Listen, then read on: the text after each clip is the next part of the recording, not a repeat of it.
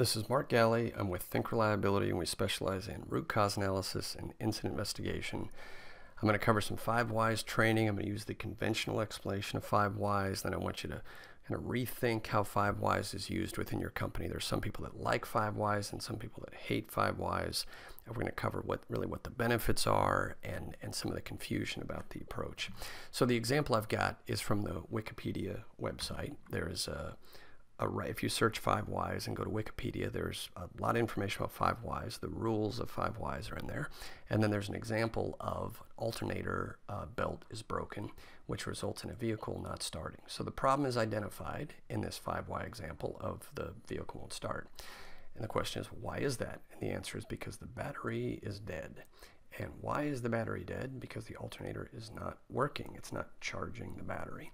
And that's because the belt is broken. And the belt is broken because it's well beyond its useful life and not replaced. So they put an and relationship in the answer while building a 5 why. Not a good idea, because these are separate cause and effect relationships. We'll cover that in a little while. And then the 5th why question is, why is the belt beyond its useful life?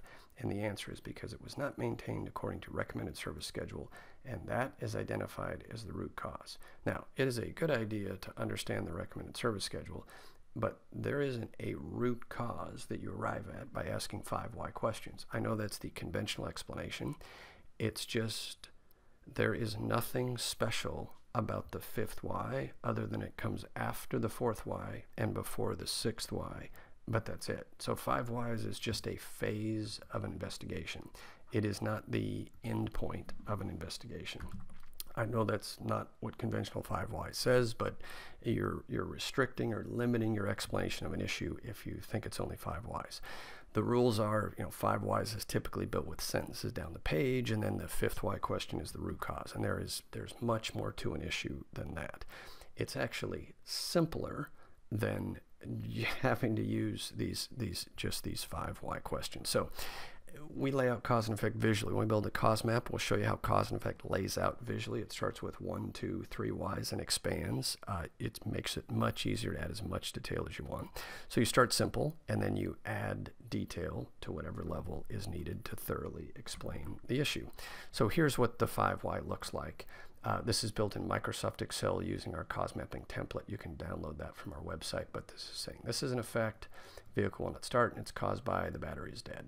And then you ask another why, which is another cause and effect relationship, and another cause and effect relationship. And I'm just going to circle each one of these because I want you to see these are those same 5 why questions, but this is why an incident is called a chain of events, because each cause and effect relationship connects together. That's where the term came from. So some people don't even like cause and effect, but cause and effect is fundamental to explaining why things happen. So this 5 why, that's pretty straightforward. It's got an answer. You remember that it has an and relationship in it. So it says that the belt was not replaced, and the belt is not replaced because it was not maintained according to the service schedule. It also says in here that the belt was worn out. Why was the belt worn out is a good question. This is an answer to why the belt was not replaced, but the question of why the belt is worn out hasn't been answered. You can break those out into separate cause and effect relationships. The belt is broken because it says the answer was belt well beyond useful life. Really, the clear way to write that is the belt is worn or the belt's worn out. But the next question right here is, why is the belt worn out? You can go down that causal path. Why was the belt not replaced? That's the service schedule. So really there are different causal paths. This is why when you ask different people to build a 5 why, you get different answers. It's very normal. They don't see it the same way. The wording I'm going to go ahead and change to belt worn out instead of well beyond its useful life. And you can determine how worn out it is. But this then goes to a 6 why. So now it points out these 2 causal paths connect together to where the alternator belt is broken because it's worn out. And the next question here is, why is it worn out?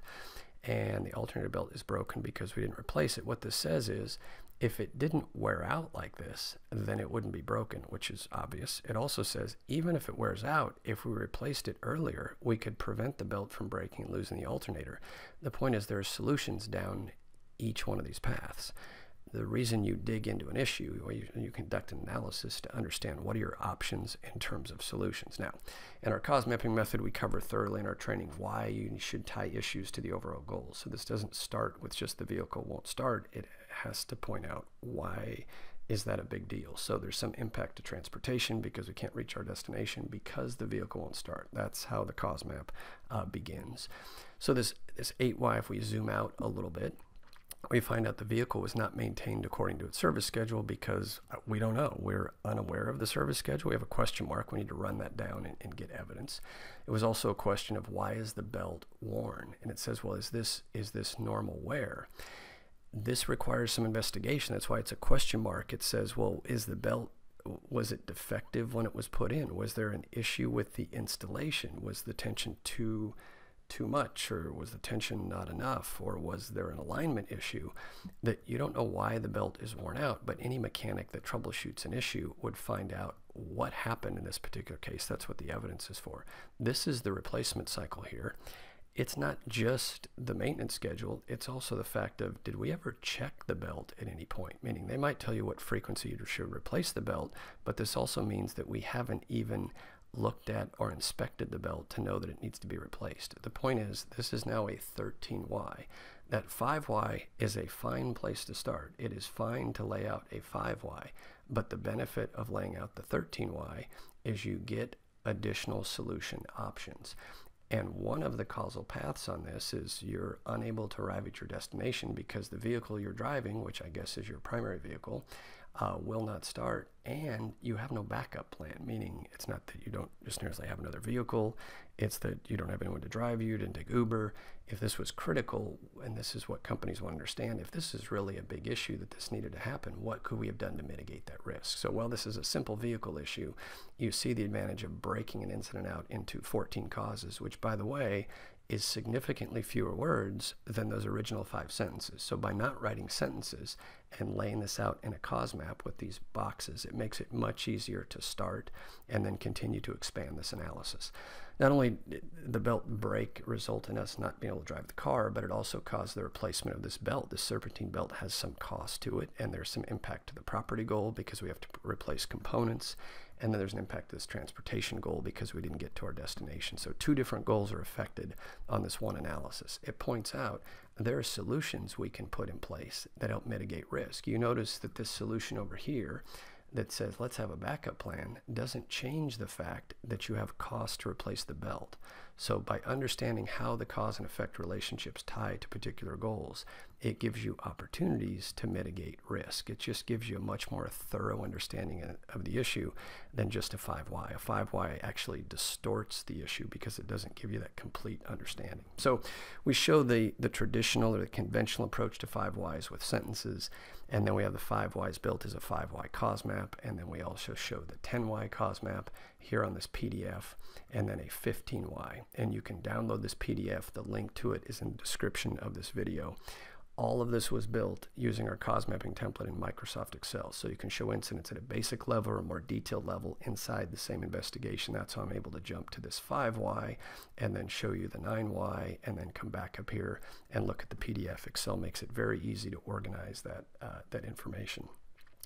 Now, if you'd like to learn more about this approach, or if you've got a specific problem you'd like us to look at, or you want to understand how to develop a program for your department or your group, don't hesitate to contact us. We have case studies on our website.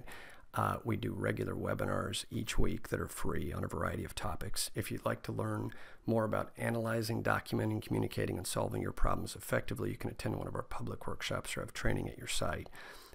You can subscribe to this video if you'd like to see more of these. Hopefully you found something beneficial in here, but I encourage you to go out and test this approach within your job. You want to find out what works in the field, so experiment and get your own evidence. So thank you for taking time to watch this, and let us know how we can help.